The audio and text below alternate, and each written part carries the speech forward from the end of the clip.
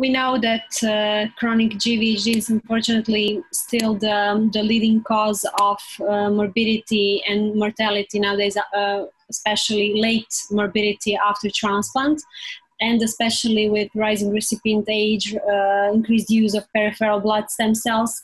And also we today know much more about pathophysiology of chronic GvHD.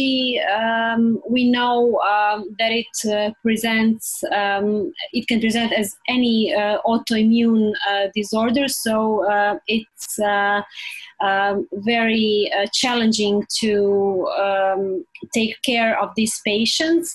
And usually we should suspect it anytime any change happens in the first year after stem cell transplant.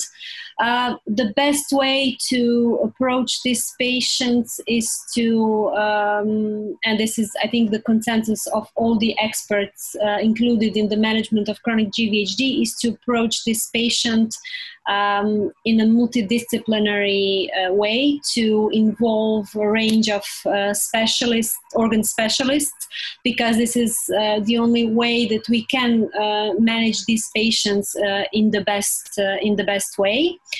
And also we are lucky today that we have many available tools both for the diagnosis of chronic GvHD, because sometimes that is not so simple.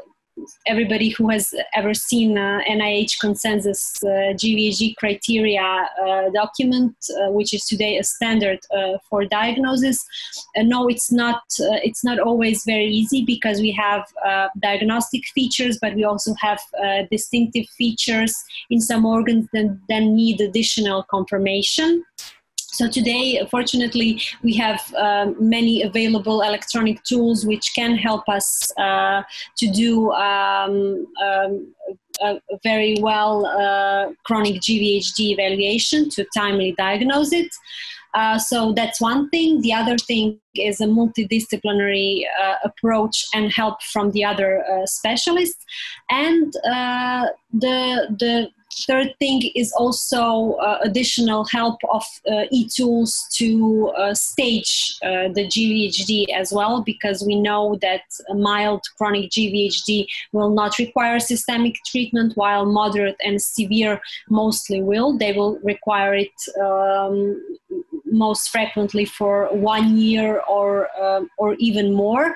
But fortunately, what we know for our patients, that the medium of immunosuppressive treatment will be approximately of 2 years, and eventually if we handle it in the best possible way, the tolerance between the recipient and a patient will finally emerge, and our patients will be cured from chronic GvHD.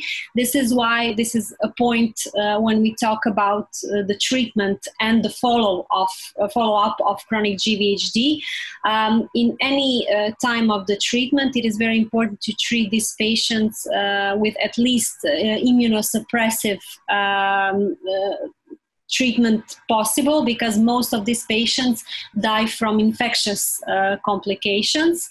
And also to do regular evaluations of these patients. So they should be checked for GvHD at every clinical visit, but all the organs should be checked in every 3 to 6 months, especially in some special considerations as in lung GvHD, because lung GvHD is one of the most severe forms of chronic GvHD, which is hard to treat and is also often diagnosed too late. So this is why the suggestion is to do pulmonary functional tests irrespectively of patient symptoms every 3 to 6 months in order to recognize GvHD of the lungs in time. And then by doing this regular evaluations every 3 to 6 months, this offers us a chance to calibrate immunosuppressive treatment also in time and regularly, and to just be sure that these patients are not treated with too little immunosuppression, but with not too much either. Because, as I said, infections are the most important cause of death of these patients.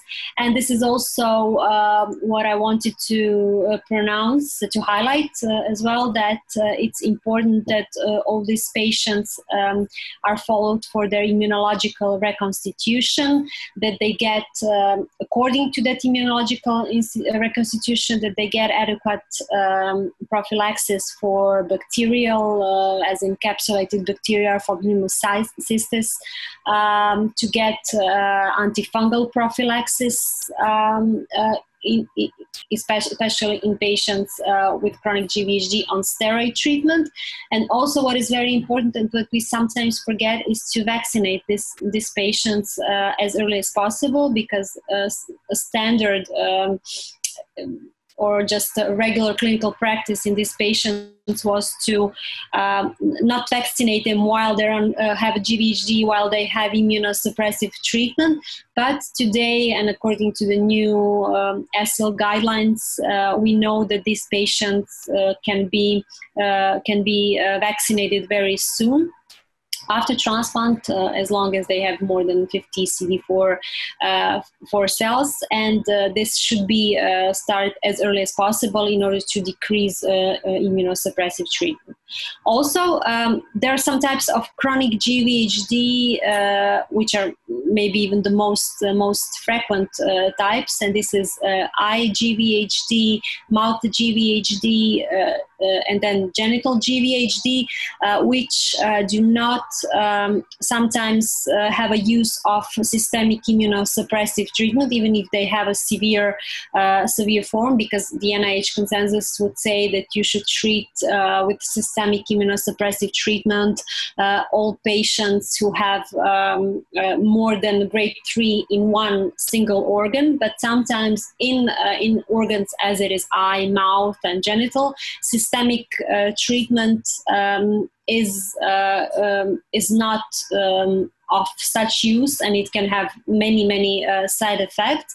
So it's very important to develop so-called aggressive local approach, and this also requires the involvement of many other organ specialists, especially in eye GvHD, where you cannot manage eyes without a dedicated ophthalmologist, for example, or a gynecologist.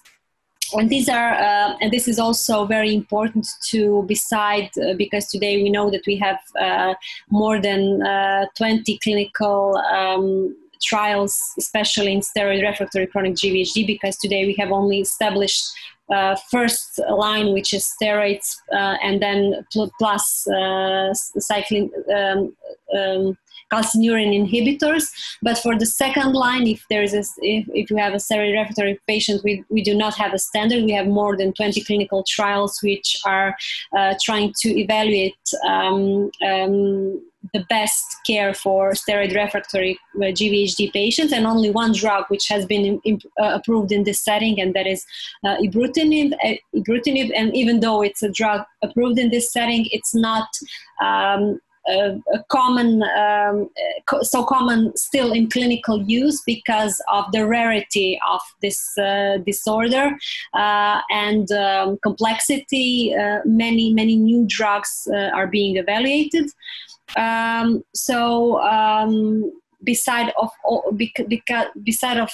these systemic drugs, I want to get back. It's important to also develop local therapies, because local therapies can have can be very effective without exposing these patients to the side effects of systemic immunosuppression.